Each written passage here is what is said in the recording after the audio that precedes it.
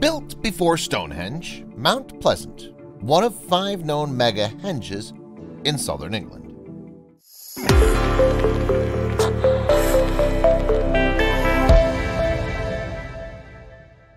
Mega henges. Many of us were taught that the Stone Ages was filled with hairy cavemen who didn't have a lot going for them. In fact, the many henges around England attest to the building skills of Neolithic people, and at about 2500 BC, just before Europeans arrived in Britain, even had a big construction boom. There are 5 mega henges in southern England, including a henge at the Mount Pleasant Neolithic site near Dorchester, Dorset. It was built before Stonehenge and consists of a large circle where people went for rituals with large stones and perhaps a wooden structure in the center. A wooden fence made from tree trunks surrounded the henge, as well as a bank and a ditch, according to TheGuardian.com. The size of the round concentric henge is enormous, almost 62,000 square feet, and it was built entirely by people using deer antlers as digging tools. The Mount Pleasant Neolithic site was first excavated in the early 1970s, and researchers believe the time to build the site took anywhere from 35 years to 125 years, with multiple descendants taking over the work, but now they suggest it was built within 35 years.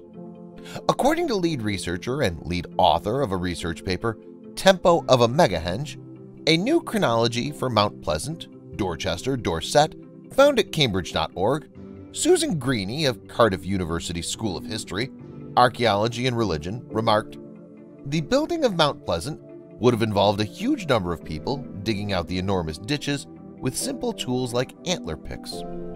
This was right at the end of the Stone Age, just before people came from the continent with metal goods, new types of pottery, new styles of burial, and so on.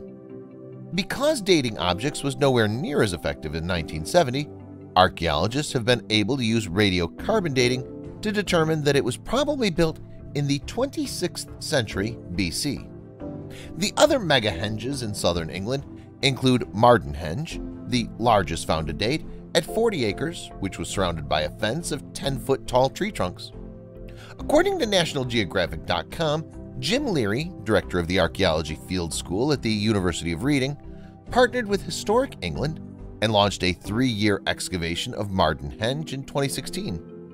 Artifacts such as an early Bronze Age burial, arrowheads for exhibition rather than hunting, and the remains of over 13 pigs, which were most likely cooked and eaten there, were discovered. The burial was that of a teenager interred with an amber necklace about 4,000 years ago.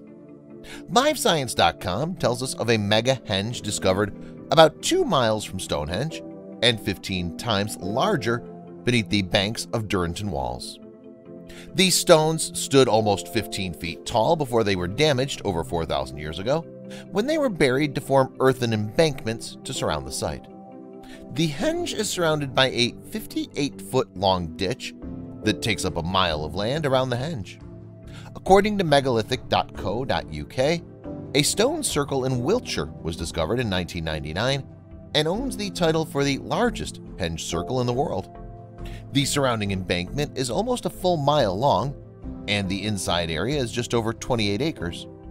It's estimated that it took 1.5 million man-hours to construct. Silbury Hill in Avebury, while not a henge in the traditional way, is a part of the Stonehenge complex and is believed to have been built around 2400 BC. It's an artificial mound equal to the size of the Egyptian pyramids, but no one knows its original purpose. There are no burials, and the mound is just dirt and chalk. More materials were added over the years, adding to its height, and the ditch enclosing the mound shows evidence of a backfilling and cutting. On 3 separate occasions, the hill was excavated with tunnels running horizontally and vertically, with nothing of interest found.